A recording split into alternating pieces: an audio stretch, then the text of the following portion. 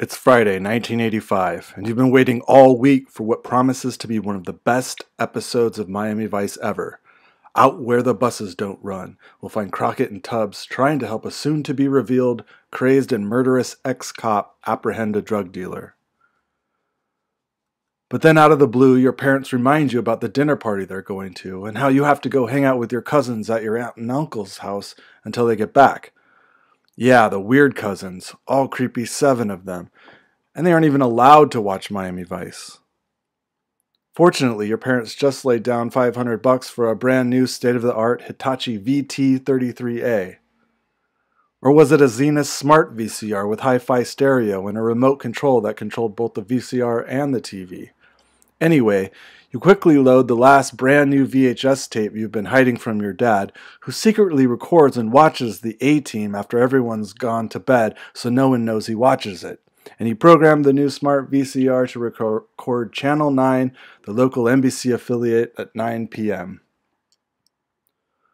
When you finally return home, just past 10:30, after hours of randomly flashing red, blue, green, and yellow lights of the Milton Bradley Simon, and your nerves have been shot from endless hungry hippo, you run to the VCR and grab the newly recorded Miami Vice from the VCR, run to your room, and stuff it under your pillow.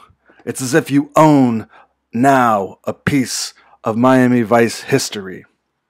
As you lay in bed, letting the imagined perils of Tubbs and Crockett's latest adventure permeate your subconscious through your pillow, you decide to sacrifice your regularly scheduled Saturday morning episode of He-Man and the Masters of the Universe to watch it. Fast forward to 2019. You're balding, you're gray, you tell dumb jokes, and now you have to go to stupid dinner parties. But you never think twice about what TV shows you might be missing while you're out. You can watch Miami Vice anytime you want, even on your 60-inch internet-ready Samsung Smart TV, or in any contemporary TV using a Roku, or an Amazon Fire, or an Xbox, a laptop, a tablet, a cell phone, or anything capable of connecting to the internet and playing video. Now, you can stream all 5 seasons of Miami Vice on NBC.com whenever you want to, and you can watch them back to back. There's no programming, no hardware, no setting times, no hoarding of tapes, no recording of anything, except your viewing history that they use to give you more TV shows like Miami Vice.